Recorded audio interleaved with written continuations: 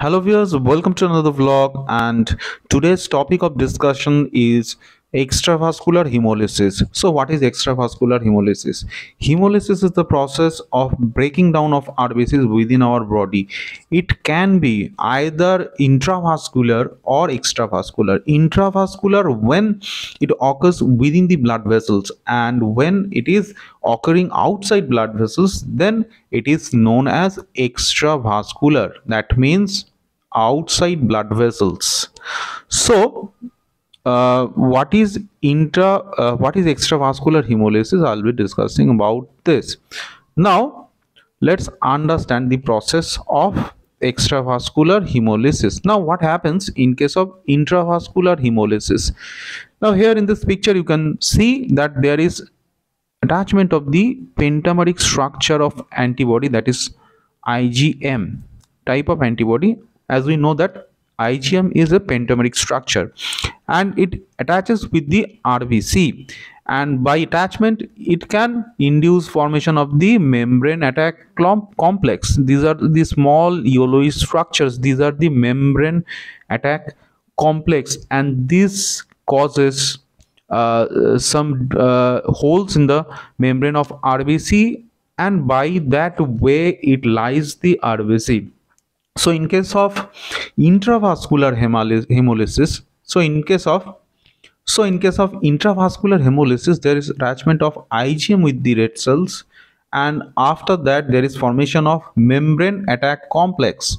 So this membrane attack complex, they put some holes within the membrane of RBC, and by making those holes it actually lies the RBC. So the destruction of RBC that usually takes place within the blood vessels, and this type of hemolysis is known as intravascular hemolysis. Now what happens in case of extravascular hemolysis? First of all, the key difference is there is presence of IgG type of antibody. This is not a pentameric structure like IgM. In case of extravascular hemolysis, there is attachment of IgG type of antibody over the surface of RBCs, and this IgG, they causes extravascular hemolysis. That means the hemolysis that is taking place outside blood vessels, and this type of hemolysis that usually occurs within spleen and in liver.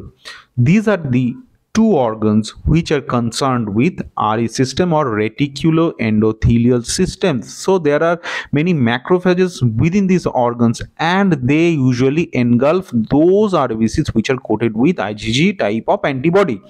Now these macrophages, as you can see over here, these macrophages, they have some receptors.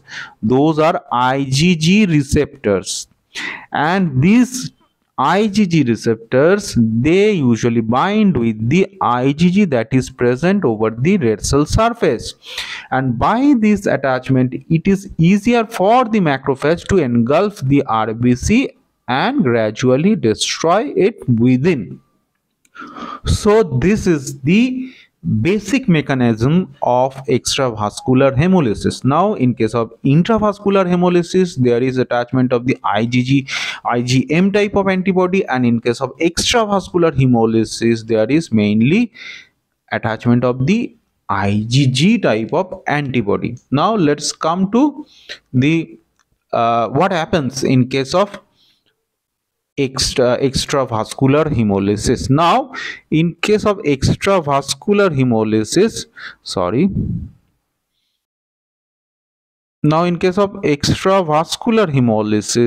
there is in the RE system, or reticuloendothelial system, there is breaking of the hemoglobins, and by breaking the hemoglobin, iron and protoporphyrin, these are released. Now this protoporphyrin is converted into biliverdin, and gradually biliverdin converts to bilirubin, and this bilirubin is unconjugated. It has to be conjugated to get excreted from our body. So in liver, there is conjugation of the unconjugated bilirubin with the help of bilirubin glucuronide. Now this conjugation takes place within liver, and with the help of this conjugation, the conjugated bilirubin or the direct bilirubin is formed, and this direct bilirubin is excreted within the gut, where with the help of some bacterial enzymes, this direct or conjugated bilirubin is converted into urobilinogen and starcobilinogen. This starcobilinogen is excreted in stool. In these starcobilinogen is excreted in stool and the urobilinogen, and that is recycled within the enterohepatic circulation. So this is the fate of hemoglobin destruction. If you are new to this channel, then don't forget to subscribe, and also please make sure to press the all notification button to get our videos instantly. And you can share your opinion regarding this channel.